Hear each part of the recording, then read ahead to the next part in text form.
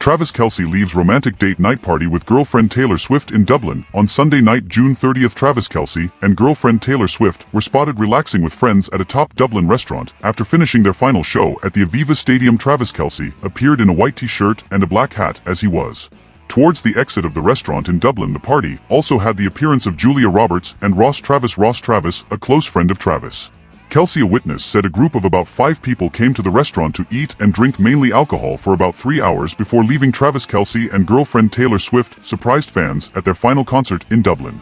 The singer came to Ireland for 3 sold-out gigs in the Aviva Stadium as a part of her record-breaking Eras tour. Those lucky enough to get tickets took to social media to share moments from the magical concert as the singer's NFL player bow was spotted.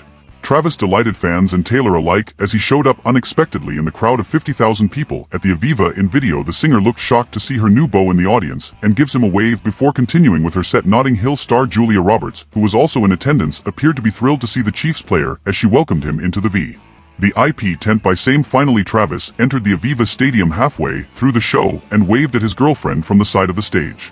The cruel summer singer looked thrilled to see her boyfriend in the VIP tent as she couldn't contain her shock. Whilst on stage, Fleetwood Mac bandmate Stevie Nicks was also in the VIP tent, and Taylor dedicated her surprise song Clara Bow to the singer, who is mentioned in the lyrics.